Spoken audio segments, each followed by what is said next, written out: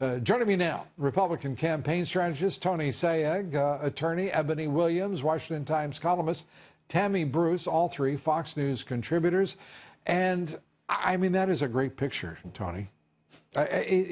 He's sitting next to her. It's the spirit of the thing.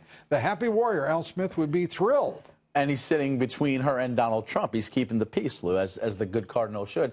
Look, this is no doubt, though, an awkward moment for Hillary Clinton, who, in those emails, her campaign was revealed to hold really derogatory, bigoted beliefs toward Catholics. And I stated on your show weeks ago that she should have been disinvited to this dinner if she were not to take account for what the people under her, very high-level, Podesta, Jen Palmier, her director of communications, said.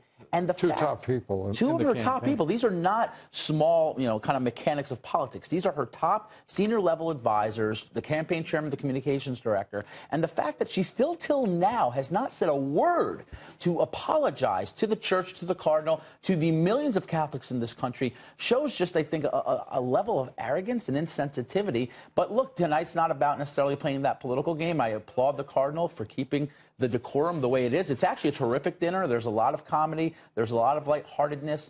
It might not be, I guess, the night tonight, but I'll tell you what, Lou, this issue is not going away. You talk to Catholics, they're very motivated about this. This was actually, I think, a good opportunity for her, even if she wanted to. We were just looking at Senator Chuck Schumer of New York, likely to be the majority leader should the Democrats wrest the Senate from the Republicans. We're told that's not going to happen reliably by the Republicans. The gentleman that you see there at the podium is Al Smith IV. And if you want to do some quick counting, that means he's the great-grandson of the original, the four-term governor of New York, presidential candidate, first Catholic to be nominated by a major party for the office of president. He's a great-grandson. And he is, there's a very recognizable face. Talk about a happy warrior. Rudy Giuliani epitomizes it. Happy and a warrior, that's for sure. Eboni Williams is here as we're waiting for Al Smith IV to introduce Donald Trump. He will go first tonight. Eboni, your thoughts on the dynamics at work here?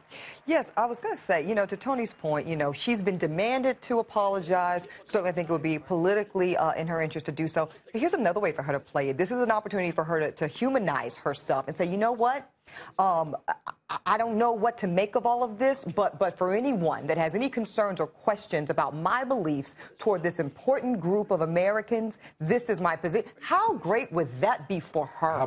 You're saying use the moment to apologize. That's right. Use it, but not because you're threatened around it and not because you even necessarily own it politically, but because it's just the right thing to do and it makes people feel better. Just do that. Would you feel better, Tammy?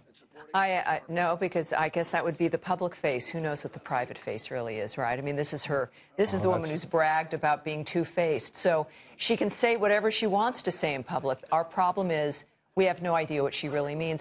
And look, when you are still invited to this dinner, an extraordinarily important Catholic dinner, the importance of the messaging and the charity itself, when there are no repercussions, and when you will be sitting next to the cardinal that very next day, it tells you that, well, you know what, none of this really does matter.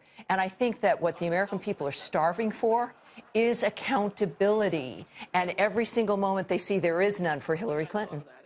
Well, as you can see, there is great laughter in the room. There is a terrific spirit, the appropriate spirit.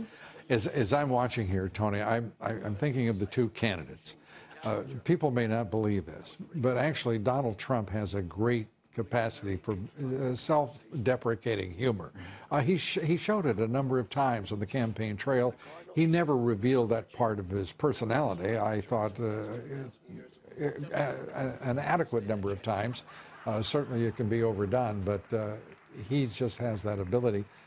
And by the way, as I look at Hillary Clinton and the cardinal there, she seems to be in a good mood, so this could be a terrific evening. Well, look, Cardinal Dolan is a terrific statesman. I might even say he's probably the best politician in America. I mean, he really understands how to navigate and balance diplomatically with people he has differences of opinion. Think about what Hillary Clinton said last night, Lou. She took the pro-choice, pro-abortion position to an extreme that very few politicians in America do. Late-term abortion. Late-term abortion up until the moment of conception. That is infanticide in the eyes of most, and that is what we call birth, correct. Sorry, Lou. And that's what we call an 80-20 issue. Even pro-choicers, I do a lot of work here in New York, in polling will say they're opposed to this type of abortion on demand, and she's for it. Yeah, and exactly. She's for it. Yeah, that comes across as very harsh.